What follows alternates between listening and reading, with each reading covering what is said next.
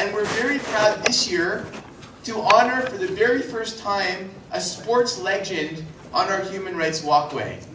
Now, it's not often that people in professional sports or amateur sports rise to the status where they would be honored on a Human Rights Walkway.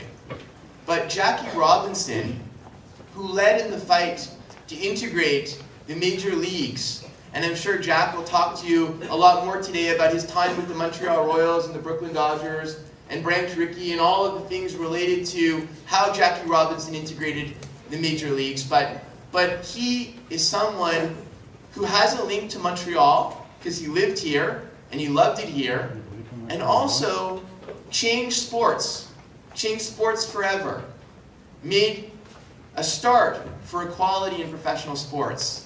And so for that reason, our council is very proud, and we hope most of you, on the 1st of July, on Canada Day, will join with us in Trudeau Park to inaugurate Jackie Robinson onto the Human Rights Walkway. So I want to congratulate the English Montreal School Board and all of the private Jewish day schools who are here for cooperating with the City of Côte Saint-Luc on this event. I want to thank Mike and Alan Levine as co-chairman of the event for putting it together. And I hope that you guys will leave here with a much more profound knowledge about Jackie Robinson, the man and the person, and all that he accomplished. So let me actually, I want to come at the Jackie Robinson story, not with the specifics of the story per se, although I'll talk about one or two in terms of Jackie Robinson's breakthrough and the role Montreal played. But I want to share with you the starting point for me in terms of the story and why I came to the story, right? Because that is something that many people ask me. Why would I, at the time I was working at the Canadian Jewish Congress, why did I come to this story? I came to this story in part because, as Anthony mentioned, it was a powerful human rights story, and as someone representing the Canadian Jewish Congress and involved with a community that really values human rights, that puts a very high premium on human rights, for whom human rights is important, sacrosanct. So, that was an important element of it for me, but there was another element of the story that attracted me. And not so much attracted me, but raised a serious question in my mind. And it had to do with what I learned in high school, in my history courses. And I had wonderful history teachers. I had a really good chemistry teacher, too, in high school, right, who's with us today, actually. And I want to be cautious about those things. I mentioned Alan Levine, my chemistry teacher. In my history courses, I always was brought around with the idea that the United States was a powerful country that I greatly respected, that I thought was the greatest democracy, fighting for freedom, fighting for the liberty of the free world, if you like. And I still think the United States is a great country. That hasn't changed. But I confronted this really powerful dilemma. And that powerful dilemma is, why this great country that we associate really with fundamental freedom, that has currently one of the most amazing presidents, at least I think so, one of the most amazing leaders internationally. Why is it that that country, fighting against fascism, fighting against Nazism, was also practicing racial segregation? Right? And it was a serious question for me. I was a mind bender. Right? In my history courses, I just couldn't understand that. In fact, in part, to be fair, before I came to this story, I guess 20 years after I finished high school, I put that aside. I sort of said, well, wait a second. I never really gave it enough thought, because I always was brought up, in terms of my learning experience, not asking those questions, not thinking that through carefully. And the United States was just this amazing country, where people from all around the world came and settled, and many achieved prosperity, the land of opportunity, and yet practicing segregation against its African descent community. Very big puzzle. How do we answer that? And to this day, I actually have a fair degree of difficulty answering that question. And in fact, Adolf Hitler would sometimes look at the United States and say, hey, they're practicing racial segregation policies. I support those policies. That's fine. I'm not going to be taught lessons by a country that practices those type of policies, which I endorse. So I had to really work my way through that problem. And that's where I felt motivated to pursue this story, try to better understand this story in that historic context. And I'm glad I can share that for you here today, because that's not usually what I talk about when I deal with the Jackie Robinson issue as a historian. But as many of you here who are either taking history courses, will be taking them at some point in the future. Those are things that you do need to think through, because we need to be able to work our way through some of these problems with critical thinking. Right? Critical thinking skills are just so important to learning and learning history, and so that it's not boring, which some people feel it is. I don't, as a historian. Requires that you build those critical thinking skills and you ask yourself these questions. Now, of course, the Second World War is an important period for me personally, for many people in the Jewish community, because many of our relatives, family, or friends, and others really suffered through that period. My mom was, in fact, a concentration camp survivor. So that makes it even more challenging for me as I'm coming to this particular issue, in terms of trying to understand what this was about. So, it made me attracted to Jackie Robinson's story, and as a Montrealer, right, if we're going to sort of move in that direction, the fact that Montreal played this very important role in providing for Branch Rickey an opportunity to situate Jackie Robinson, a very courageous player. Right? There are many excellent players. Jackie Robinson is not the only excellent player from the African community, African descent community at that particular time, but he was a player that Branch Rickey felt had the courage to be able to back down in the face of considerable provocation, which he was going to inevitably confront in a country that was very resistant to permit the breakthrough on the part of Jackie Robinson, which would fundamentally change the dynamics in terms of civil rights in the United States. And in part, although I don't want to exaggerate this, that breakthrough plays a very, very tiny role in the eventual election of Barack Obama as President of the United States, in some way, without sort of minimizing or exaggerating on either end. But Montreal, which did not have this practice of racial segregation, though, let's be careful. Montreal was not a city without racism, it was not a city without anti-Semitism. So as we celebrate the Jackie Robinson story in Montreal, again, we need to be careful not to allow ourselves to think, oh, Montreal was the beacon of freedom. You can come to Montreal, and yes, it was a good place for Jackie Robinson to play. It was a good place for Americans to become adjusted to the fact that, yes, Jackie Robinson was going to play in the majors against all the odds that he had to fight. He eventually would do that. And Montreal was the gateway where that process began. But let's be careful as young people who are going to be studying history eventually, if you're not already doing so. Montreal was not a place without discrimination. But it was a place where we welcomed Jackie Robinson. I think we'd be very proud of doing that as Montrealers. I think we'd be very proud of our city. And I think this is a story that is one that we need to share with as many Montrealers as possible. And I'm glad I'm able to play a very tiny role in doing that. I was able to publish this book on Jackie Robinson, both in English and French. There are virtually no copies left of it, and so in the absence of doing a reprint in our wonderful technological age, I'm actually going to post it in both versions on the website of my organization, the Association for Canadian Studies. So those of you who are teachers, who are educators, who want to be able to share the story that I've had the opportunity to write with others, please feel free to consult our website, and we can make a link to the City of Côte Saint-Luc website so it can be available as well. Alors, permettez-moi aussi de dire quelques mots en français. Merci encore, Mike. C'est toujours un plaisir d'avoir eu l'occasion de travailler avec toi. Merci pour cette occasion de m'asseoir avec le grand Warren Cromartie et Kermit Kitman. Je suis extrêmement content que je suis là pour participer dans cette journée. Et je vous encourage tous à prendre l'occasion de lire l'histoire de Jackie Robinson. Et comme j'ai mentionné, je vais rendre disponible des copies de livres en anglais et en français sur notre site web. Merci encore, merci infiniment. Tell everybody how, first of all, tell us about your history in playing professional baseball. I know it was a brief history. And then how you came about meeting Jackie Robinson, when that happened. Well, I originally went to spring training at Bear Mountain Inn when the war was on. We weren't allowed to go south. And during the spring training, Jackie Robinson was brought in his lieutenant's uniform to the newspapers at Bear Mountain Inn to notify the newspapers that he was being signed by the Montreal Royal Baseball team for the year 1946. This was 1945. So I didn't meet Jackie Robinson at the time, but he was introduced to the press at Bear Mountain Inn. When I met Jackie Robinson, it was in spring training of 1946 after I spent a full year of playing for the Montreal Royals in 1945.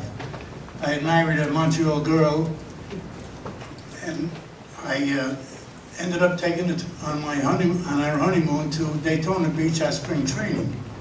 Jackie Robinson had to stay in the black side of town and was driven to the ballpark by a black preacher every morning at 8:30 in the morning. I took a bungalow on the beach as my honeymoon, and I was afraid to be late at the ballpark, so I used to take a bus to the ballpark every morning real early, and Jackie and I used to spend at least a good hour before the team arrived because we were afraid we'd be late for practice. We used to discuss my year at Montreal the year before, and he used to ask me the questions about how he would be taken in Montreal as a black person.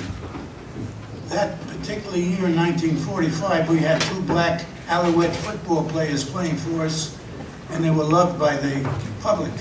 I had told him that he wouldn't have a problem at all, and as intelligent as he was, and as the way he spoke, he was a beautiful man, and it was a pleasure to be with him for those 30 days every morning. The next time I saw Jackie Robinson was 10 years later in one of my business trips from Montreal to New York, and I was at a bus station, ready to go to the airport, and buying a newspaper and a Coke, and somebody in front of me looked, the back of his neck looked like Jackie Robinson. So I looked sideways, and there was Jackie Robinson. Now, I hadn't seen him for 10 years or spoken to him for 10 years. He had already retired, and he had lost his son at the time. So I need him with my knees to say something to him, and he turned around with his fist, ready to hit me. He looked at me, and I looked at him, and I said, "Remember me, I had a funny first name. My name was Kermit." He looked at me and he said, "Your name was Kermit, and we spent many a days at Daytona Beach together." And we spoke for a while, and we left each other and shook hands. That was the last time I saw Jackie, and Jackie died a little while later from his sickness. That's my time with Jackie Robinson. That's amazing. And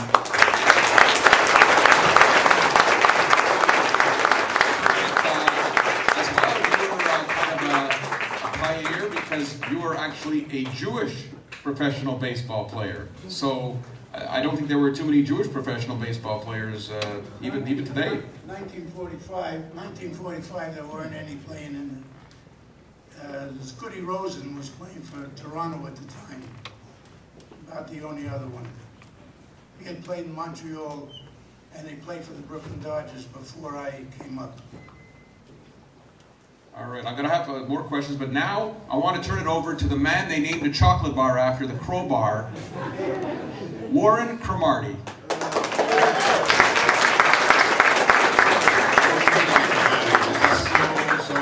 Before I get started here, I want to thank all the kids that come here this morning, being patient enough to hear this story. And Kip, I got to tell you, I started to get a little emotional hearing you talk about Jackie. And I'm getting emotional now.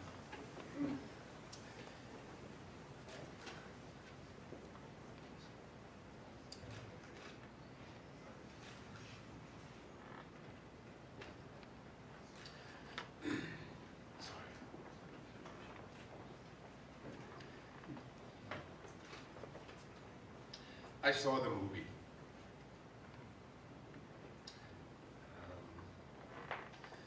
It was a little tough to watch. It's true. Everything is true. My father played in the Negro Leagues as well. He played for the Indianapolis Clowns. And I was talking to him one morning watching baseball, and I had asked him, I said, "What happened to the league?"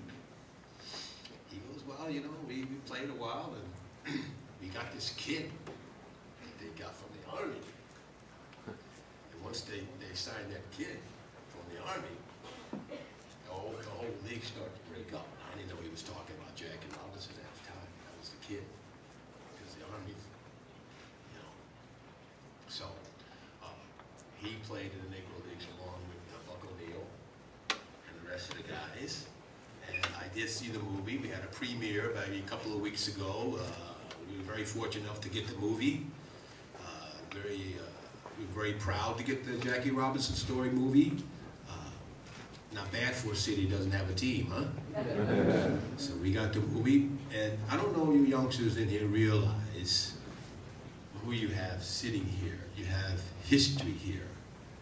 And you should write your teacher should make a story about this day today, see how much who's listening, because this is very important for each and every one of you here.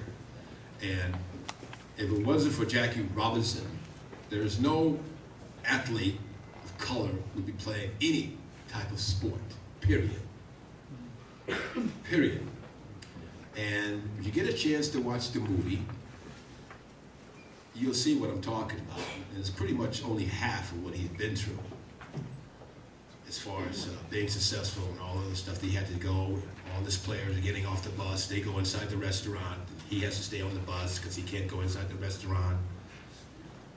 Claude Raymond, I don't know if some of you folks here know who Claude Raymond is. Used to play for the Expos. Well, he played with a person inside that movie, Charles. His last name, you're going to see him, and he was telling me about situations that was very tough for Jackie Robinson to play. But it was a great movie, and I recommend for you to watch the movie and to take notice about history. And I'm here this morning to represent the Montreal Expos.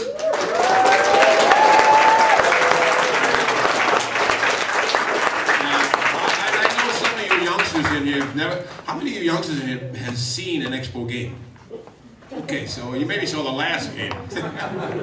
As I walk around and I see the city itself, constantly I see Expos gear. I see the youngsters wearing the caps, the hoodies, the t-shirts. Not bad for a city that doesn't have a team, huh? I mean, there's something going on here. I mean, the spirit is very, very strong here about baseball since 1969. And I was very fortunate to play on very good teams and some very good players. Gary Carter, who stayed here in Côte Saint-Luc. Andre Dawson, the Hall of Fame. Tim Raines, Larry Parrish, all the good teams. But we never won. We came close, but we never could get over that little hump. You know, we're winning a championship. But I am here on a mission, on a journey here in Montreal. I put together a group to try and bring back Montreal Expos, bring baseball back to Montreal. It's been 9 years now since the team has left. And I think that's a little too long for me and for everybody else here associated with the Expos. It's a journey. Things are going well with that. And I'm looking forward to the time that the parents could take the kids who's never been to an Expo game to watch an Expo game, because Montreal Expos is history here. It's part of your history. Jackie Robinson enabled us to have a baseball team. The Dodgers. And Jackie Robinson, he loved here in Montreal. The family still loves to come here. They have a plaque on an apartment where they used to live. And you know, it's all about history. And today, I'm a very small part of the history. He's a real big part of history. Because I don't know about you, but I got a big kick out of the story you just told. And I want to share just how important baseball is in the world. You know, baseball's got this knack of cutting through troubled times, nervous times, travesties. For instance, in 9/11, 9/11, when it happened a few years ago, what sport started the movement back to get people back on track again? It was baseball. When President Bush threw out their first pitch in New York City, the Yankee game, they was going crazy. Baseball has a knack of doing that.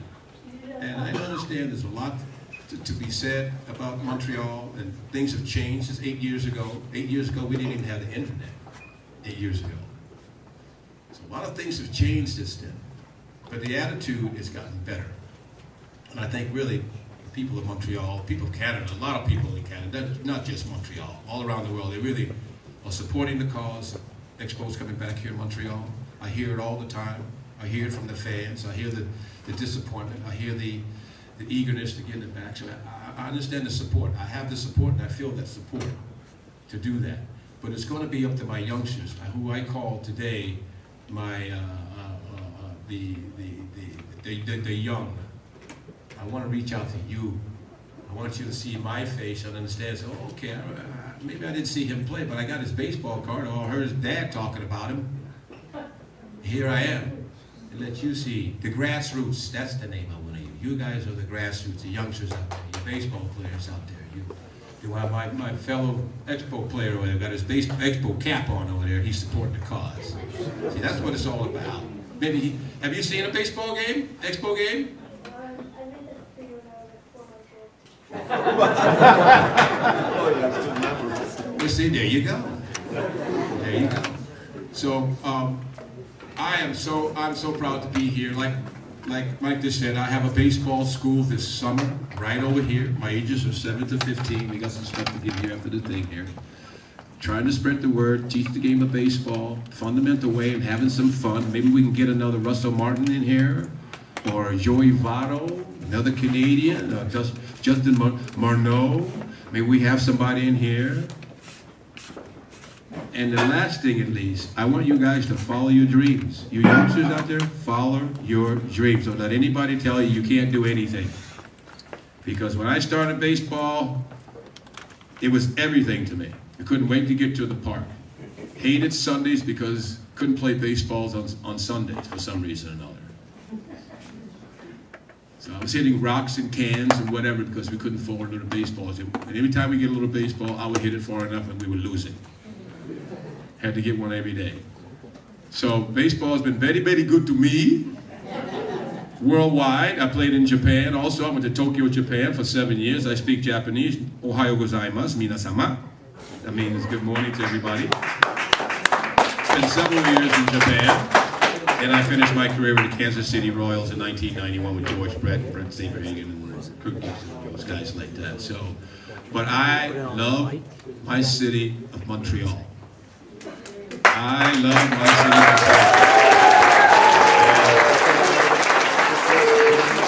And I want to say this, they've always asked me, he says, Crow, you know, I have a nickname. My nickname is Crow, without the W. And Crow, why are you such a love? What is all the fascination of Montreal? Why are you doing this? Why are you doing? I remember playing in Quebec City. I started in the minor leagues in Quebec City. And we used to take the bus after a game, 14-hour trips, go to Pittsburgh or Philadelphia, and I used to look at that beautiful city outside my window. I used to look outside my window. I used to look at that beautiful city. It's all lit up. And I said to myself, oh boy, that city looks great. It looks like it's happening over there. Look at how bright lights it is over there. I can't wait to get over there and play for the Expos. So I got called up to the major leagues, into the minor league career. Met Gene Mock and everything like that, and Jerry Park. How many Jerry Parkers we have here? Jerry Park. So I guess I'm loyal. I'm very loyal to this city because I owe everything. This is where it all started for me, and up the road 2.5 hours. So I am very honored to be here this morning, and I know we have some other things we need to talk about. I just want to introduce myself. I'm so glad that you are here to listen to this story because Jackie Robinson paved the way. He is a hero forever. Forever. And we'll have little questions and answers after. Thank you, Crow. Kermit, I just wanted you to share one other story with the audience. That was, you told me that when you met Jackie Robinson in Daytona Beach back 67 years ago, that there was only a certain part of town that blacks were allowed to go to. Is that what you said to me? Can you move forward to the microphone? Just explain that to the kids. Well, the blacks were not allowed to walk on the right side of the street where the whites walked. And there were water fountains at Daytona Beach, and the blacks weren't able to drink from the water fountains in Daytona Beach. And whenever we got on the bus, the blacks had to sit in the back 2 rows, not in the front of the bus. That was 1946. So it's not too far away. Warren, when you were very, very young, did you ever experience any racism? Have you experienced any racism in your life? Not really, because I've been very fortunate to play, being only black on the team, Spanish teams, Japanese teams, that type of thing. Maybe I ran into something in junior college, some smart guy on the bench over there trying to make a name for himself, and all he did was add fuel to what I did. I proceeded to hit a grand slam, and I saluted him when I touched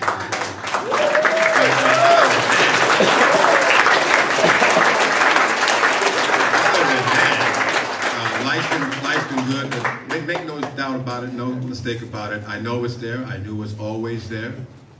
And what really saved me and who I am today is baseball. I had too much problem trying to hit that little white baseball with a how many here know how many stitches on a baseball? One. What about the Blvd baseball team? How many stitches on a baseball? 136? No. You're gonna, no, I'm going to tell you right now, because you sound like Jeopardy out there now. 108. 108. It's 108 stitches. So you just learned something today about a little baseball. I guarantee you, those guys up there making 10, 15, 20 million dollars a year, you ask them how many stitches on the ball, you making 15 million? How many on there? 200? No idea. Know the sport. Kermit, do you have another comment? I got one incident to tell you about Jackie Robinson. At spring training, an exhibition game at Daytona Beach. I led off for the Montreal Royals, and Jackie Robinson was batting second. And I had to hit a single, and he got the bunt sign, and I was trying to get to second base. He bunted the ball, and Eddie Stanky, who at that time was the second baseman for the Brooklyn Dodgers, and the first baseman ran in, fielded the ball, and threw it to Eddie Stanky covering first base. And as Jackie Robinson crossed first base, he tagged him in the wrong spot. And Jackie Robinson went down and was hurt at first base. And he looked up at Eddie Stanky, who tagged him in the wrong spot, and he didn't say a word. In the dugout, and after the game was over in the field house, Eddie Stanky apologized to Jackie Robinson and said that Mr. Rickey put him up to it to test him, to see if he would fight. And that's what he had to go through. Amazing stories. I'm going to have one more question that I want to ask, and then I want to see if some students have some questions. Jack Jedwab, we're hearing all these stories. I'm sure, even for someone my age at 50, it's hard to believe that this happened in our lifetime, but what can you say to kids here in elementary school that how it was possible that there was such racism? That's this kind of story that Kermit Kitman just told us about buses and parts of town and so on and so forth. How is that possible that even happened? Well, I think you've got to go back to the history of the United States. It was a country that practiced slavery for quite an extended period of time. In fact, in many ways, the country was built, on slavery. And so it didn't transition easily away from slavery. It was a country where there was, as we know, there was a civil war. A very polarized country that needed the Civil War basically to unify itself. But in unifying itself, this very important degree of prejudice, which persisted and arose out of this slave movement, out of slavery, which slavery, remember, involves the inferiorization of a particular group. Right? The persistent belief of a significant element of the white population in the United States that black people were inferior. And so even though the slavery movement ended at some point, this idea that blacks were inferior persisted. And that led to these segregationist practices. And that was the outcome of the slavery movement. Now, it's very hard for us today, it's true, because many of us are brought up and learn that racism is unacceptable. So it's very hard for us to resituate ourselves in that period where racism was legitimate. In fact, it probably wasn't described as racism. It was just described as the way in which people interacted with each other and the way it should be because of this idea that there was an inferior group. Something that's unacceptable. And let's be careful. As I said earlier, as much as many of us have learned that racism is unacceptable. And I strongly encourage everyone here, when they encounter any form of racism against anyone, to be prepared to act, to be prepared to fight against it, because we need to be vigilant about this. And we need to know as well, whatever community we belong to, that I can speak from my own standpoint as a member of the Jewish community, that it's important for me not only, obviously, to act when I see an incident of anti-Semitism, but when I see anyone from any other community that's the object of any form of racism, I feel compelled to act. And that's something all of you should do. And that's something that, regrettably, at that particular time, not enough was done. Let me just end on this last point. One of the issues that helped Jackie Robinson make the breakthrough was because Branch Rickey, right, who was then, of course, the president of the Royals, said that if, people of African descent can fight with our boys, as he said it, in Guadalcanal, then why can't they play baseball? So that very same period in our history, which, as Kermit said, is not that long ago. It's fresh in many people's minds in this room that, are Mike's age, or like me, almost Mike's age. I just want to say one thing about civil rights, and you students out there, when you do your history, you got to know your history, how the civil rights started. Jackie Robinson started the civil rights movement along with Branch Rickey. Then it went to Rosa Parks. Then it went to Martin Luther King. Okay, so this is where you learn something about civil rights. Branch Rickey and Jackie Robinson started the civil rights movement at that time. It wasn't Rosa Parks, she didn't move, she didn't get off the bus. She was a part of it. She started, she exposed it.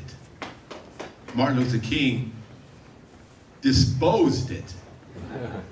So in that order is how the civil rights started in the United States. So put that in your history book. Mayor Housefather just has one point to add, just related to this conversation.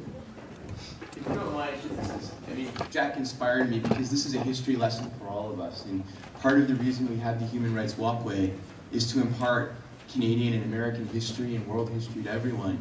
So a lot of people believe that judges are infallible, right? You go to the court, you see the judge in the black robe, you see the judge in rendering a decision, and you say, oh my God, that judge, he understands or she understands what they're talking about. Slavery was agreed upon and made legal not only when the United States was founded, but also by the Supreme Court of the United States in the Dred Scott case in the 1850s, which is what led to the Civil War. The US Supreme Court actually required and agreed that if a slave escaped to a free state, he had to be returned to his master. And the Civil War in the United States started because of a Supreme Court decision, or largely because of a Supreme Court decision. Segregation was exactly the same way. After the Civil War in the United States, Congress, a Reconstructionist Congress, enacted the 14th Amendment that basically said, I think it's the 14th, I'm pretty sure it's the 14th, I don't have it in my head, but I'm pretty sure, that said that black men were allowed to vote, that blacks and whites had to be treated equally. And you had a period of 20 or 30 years after the US Civil War, from the 1860s to the 1890s, when black Americans were elected to Congress from many of the southern states.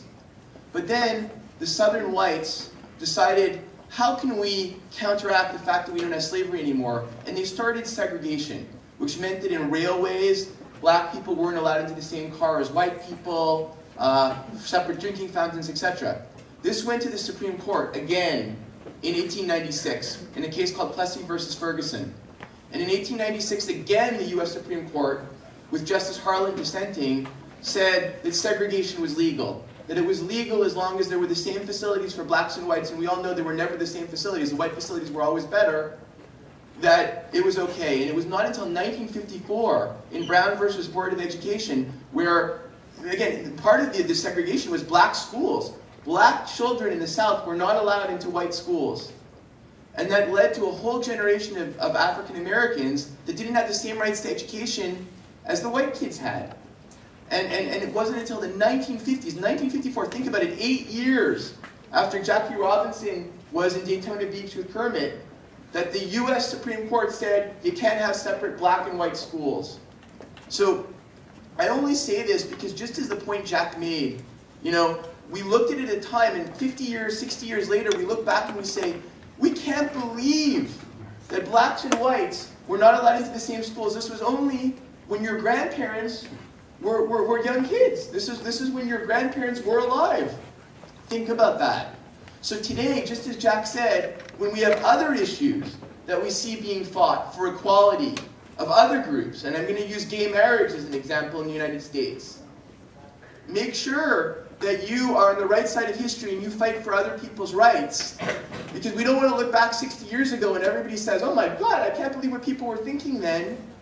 And we were on the wrong side of history. Always try to make sure you're on the right side of history. And when you see one of your classmates being bullied or being hurt or being picked on for any reason, make sure that you stand up and fight for them. Because that makes you a better person. And that's exactly what Jackie Robinson taught us. And I think that's the important lesson that all of us can learn today. So thanks. Sorry to intrude. Can we have a smart mayor, or do we have a smart mayor? Okay, a couple of questions. Any students have any questions? If you do, put your hand up and just stand up. We have a question from a student. Okay, young man? Right here. Okay, who has the question? Loud. Go ahead, speak loud. Did you ever meet Jackie Robinson? Who are you asking? Me? Warren, did you ever meet Jackie Robinson? No, I must tell you that like I said, my father played in the same league, but I never met him. I thought my father was the closest that I've come to meeting Jackie, but he just changed it. Yeah. He just changed. He's the closest I've ever come to Jackie Robinson. If I ever meet Rachel Robinson, I'm going to totally lose it. I want to kiss her feet. I want to tell her, but right now he's the closest I've come to. And I hear, Warren, you're negotiating with Kermit to be an instructor at your baseball school this summer. Because you're looking for a good 90-year-old instructor at the coach at the Cromartie baseball school. Another question? Let's just see if there's a student first, okay? Go ahead, right behind you. Go ahead. No, I'm not the mayor. No, I'll never be the mayor as long as Anthony Housefather is the mayor. Was that your question? Okay. When did the Montreal Expos stop as a team, Warren? When was the last game? 2004. September 29th, my birthday, believe it or not. Hated that day. Go ahead. Who invented black history? Good question. Now maybe Jack Jedwab can answer that question. Who invented black history? I don't think you can identify one person inventing black history. There's such a thing as Black History Month. And I would argue that that's an offshoot of the, of course, the Martin Luther King era. So. Very good chance. Look, let me put it this way. It's a long shot, and I'm not a gambler, but I'm going to take a shot on this one here because timing is everything. I think right now the timing is good to explore the possibilities of coming back here. Now, we've had this Expo since 1969. Washington's had it, what, 3 times? Milwaukee's had it twice. There's a couple other teams out there, so we deserve a second chance like everybody else. So it has to come down to you guys and your support that's given to this city. So it's going to come down to a point that the fans are going to have to speak. But yes, we have. How much longer do you think it's going to take for the Expos? Good question. How much longer will it take to get the Expos back? As long as it takes. You know, we don't really have a time limit. We sort of, kind of. It's kind of you guys answer, sort of, kind of, huh? But we're working on it. We have some good momentum going right about now. So they all have to fall into place. Put it this way: you're going to be old enough to see it. You're going to be there. Okay? All right. All right. How did Jackie Robinson die? I mean, how did he die? Jack, do we know that, Jack Jedwab, how he died? I'm not sure. Kermit, do you know how he passed away? I mean, I think he had, was it diabetes? Or? Yeah, he had diabetes. Diabetes and turned to cancer. Yes. Yeah, diabetes, turned to cancer. He started to go blind, I think, a little bit. Started to lose his eyesight. Yes, I remember though, you know, as a youngster, watching the Expos play, and Jackie Robinson being a special guest at the old Jerry Park and being interviewed by the Montreal media, so he did come see the Expos play. Okay, another question from all the way to the left. You, go ahead. Yeah, you, go ahead. Were you treated differently person on the baseball team. Warren, were you treated differently as a black person, a baseball player at all? I guess maybe it wasn't a big deal in your time. No, not really. I let my game do the talking. All right, another one over here on the left. Do you have a question? Go ahead. Hebrew Academy's got some great questions here. Go ahead. Why did the Brooklyn Dodgers break apart?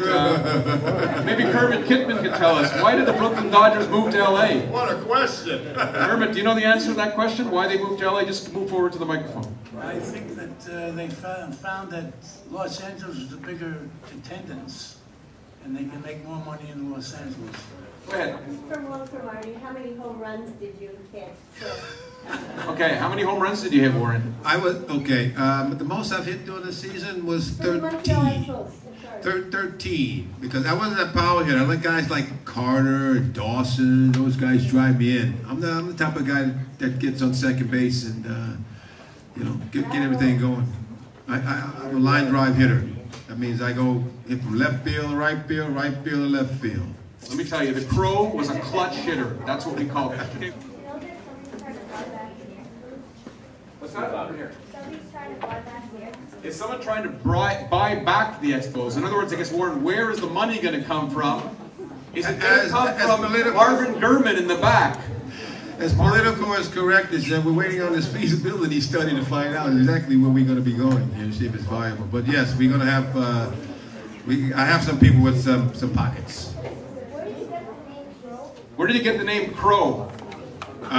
Cromartie is my last name, C-R-O, so they just make it short, C-R-O. Which position did you play, Warren? I started off in left field, got beat up out there. First time I ever played left field because I'm a first baseman. Then I moved to first base. That's the year we won the pennant in '81. And the day that Rick Monday hit that lousy home run, and we won't talk about that. Yeah, a little bit of right field. So I'm an outfield first baseman. Left-hander. Okay, we're going to have one quick question from Stan Diamond, who is an outstanding left-handed slugger in the Côte Saint-Luc slow pitch league. Stan, go ahead, ask your question. When Jackie Robinson played in Montreal, Montreal Royals won the Little World Series. That was something we don't have anymore. And the story has always been repeated that Jackie Robinson said it was the first time he had been chased out of love instead of hate. That's a good one, Stan. Thank you. We're gonna have a concluding remarks from Councilor Blvd. By the way, I just want to. We're welcoming Warren Cromartie's baseball school to Côte Saint-Luc, but we're also welcoming something also very exciting to Côte Saint-Luc this summer. Yay Yogurt is coming here, and Mark Kervin, the owner's in the back. Mark, give a wave to everybody. And Yay Yogurt, by the way, is kosher. It is kosher, so they're opening at the Cavendish Mall, known as the Cartier, in June, right, Mark? You know, I taught high school here in Côte Saint-Luc and around for some 35 years, mostly at Wager. And, you know, I always encourage my students to go beyond, you know, the lectures and the textbooks and to deal with the important things in life.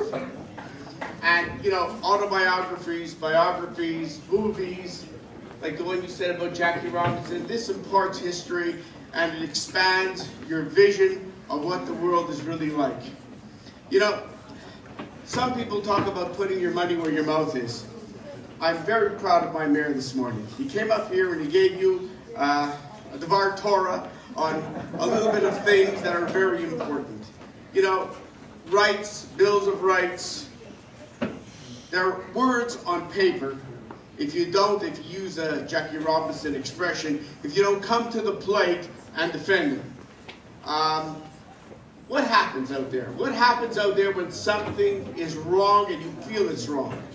You do like the mayor did. You read about it. You study it. You make sure that you know what you're talking about. And then, if it's still in your heart of hearts that something's wrong, you come to the plate and you speak about it. And our mayor went to Quebec City. He spoke about Bill 14 because he felt that this is an injustice. We have to speak out. And that's why my co-chair on all his work and everybody else who did it. this venue is so important for you because you realize there are bad things that happen.